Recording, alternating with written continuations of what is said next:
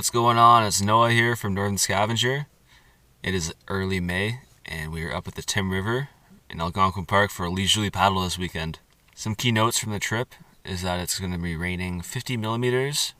It's going to be a high of 6 degrees and it might snow on Sunday. But we're still out here. We're going to have fun. We got the fellas with us, Burnie and Taucer. Should be a good time.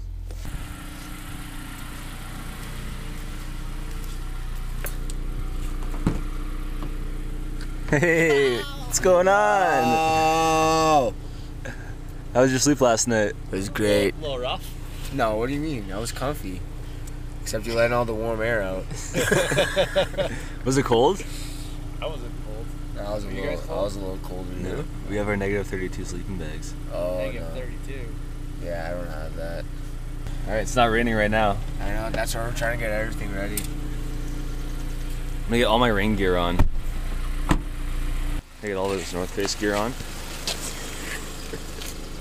So you missed the shoes, bro.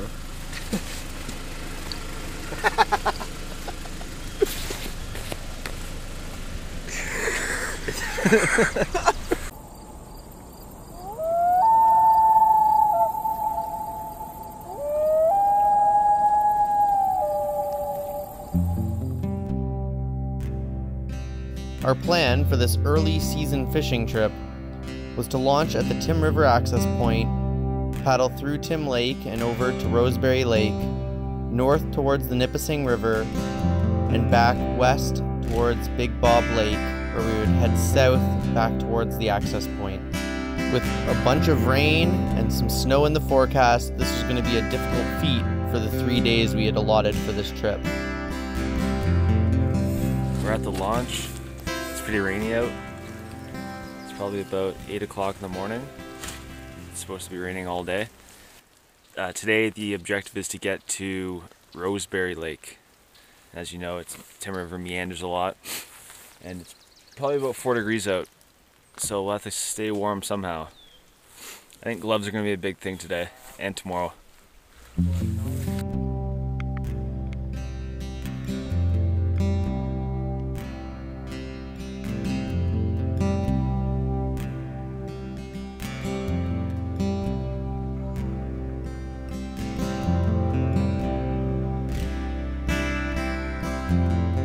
We are at the portage leaving Tim Lake, Tim River.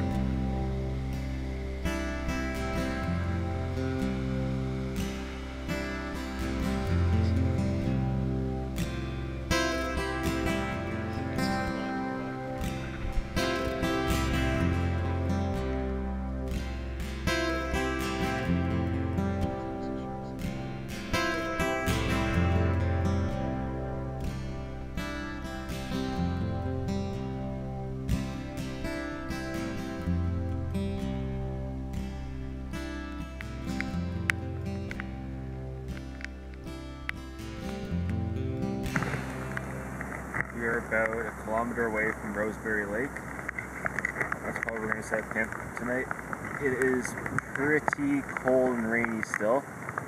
The rain just picked up. The water levels have been a lot higher. We've been able to skip a lot of beaver dams and blowdowns. So I guess that's the only pro from this bad weather is the water levels.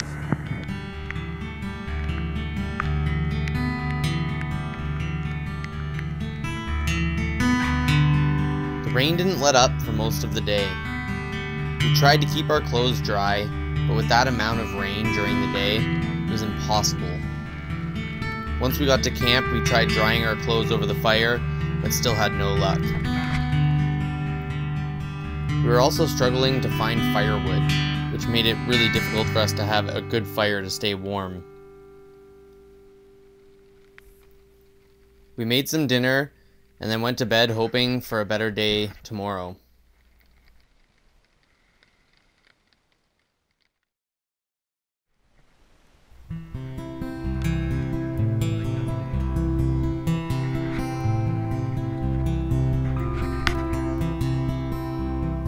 Overnight, we got a dusting of snow, and knowing that there was more rain in the forecast, we had already gone through most of our dry clothes.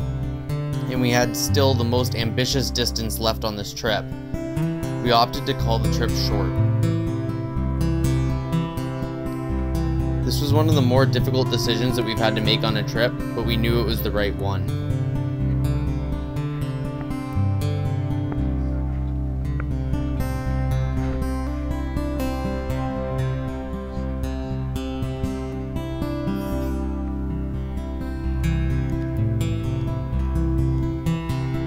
While we were disappointed about ending the trip early, we ended up getting a really nice surprise on the way out. Our paddle back up the Tim River hosted some of the nicest paddling that any of us had ever experienced. The light dusting of snow on the trees and the calm river made it all worth it. Even though we had to call this trip short and we didn't end up getting any fish, which was our hope in the first place, it ended up being one of our favorite trips to date and is still a trip that we talk about to this day, about the time that we had to leave early because we were soaked and cold.